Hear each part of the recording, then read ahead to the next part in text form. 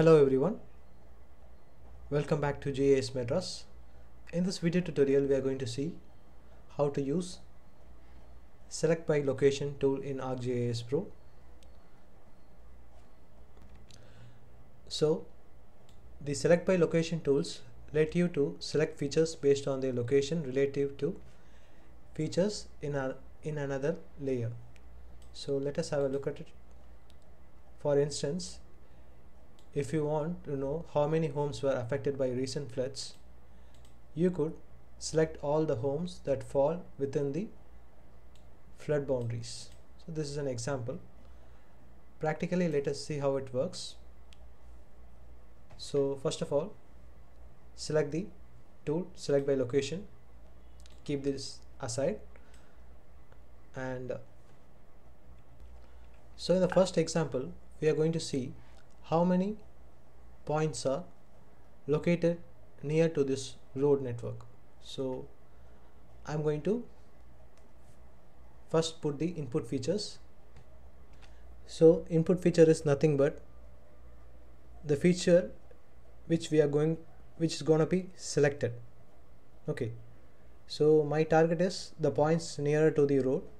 So my input feature, that is the features which is going to be selected, is the input feature. So I'm going to give sample locations. Okay, now you can see relationship. So in relationship there are a lot of options available: intersect, within a distance. Okay, likewise, so in this case we are going to use within a distance and selecting features. So based on which layer these points will be selected, this my road network. So here in this concept I am going to select the sample location near to the roads. Okay, so here the search distance I am going to give is 2000, and I am going to use meters, 2000 meters, that is 2 kilometers. New selection. In the selection type there are many. New selection, if you can remove the selections or invert the selections or subset from the current selections. Like this, many functions are there. First we are going to see new selection. Click apply. So now you can see that 4 points has been selected. These points are near to the road. How much near? We have assigned the value, that is 2000 meters. Within 2000 meters these points are being located. You can see these points are near to these roads. That is why this is being selected. If you give 5000 meters, apply, now you can see some more point has been added up. Okay, so like this you can do. Select. You can also invert this selection by choosing switch the current selection. Now you can see the inversion has been occurred. The selected fields will be deselected and other fields will be selected. Like this also you can do. Now let us take another example. So let me clear the selection. Now enable this district boundary and remove the roads. So in this case I need the sample points within this boundary. So let us see how to achieve that. Once again, the input feature will be the sample location. So in the input features this layer will be selected. Okay, now I am going to select the relationship as intersect. The layer intersecting will be selected in this function. The selecting feature will be district boundary.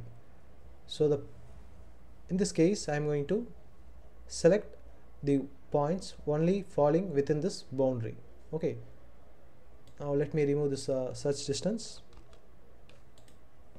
and let us click apply. Now you can see here only the points which is falling inside this boundary will be selected. Like this. You can also check the attributes. The fields will be selected, will be highlighted. If you want, you can just view only the selected records like this. you can view it. Okay,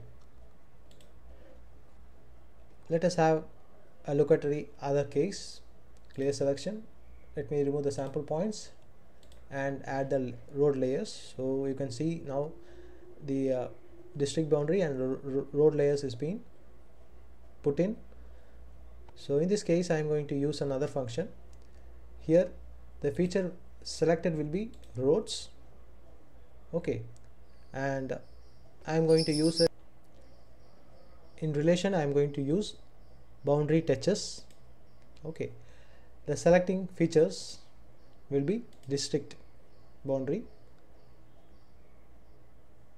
Now the selection type will be new selection. Let me click apply. So you can see here the roads touching boundary will only be selected.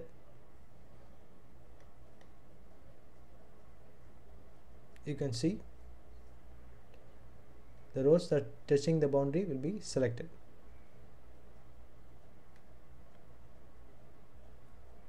So like this you can do. Many more functions are available.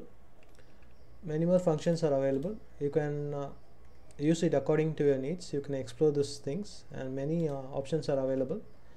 You can check it out. You can also use remove from the current selection. You can remove the particular layers. As you can see here, you can remove it.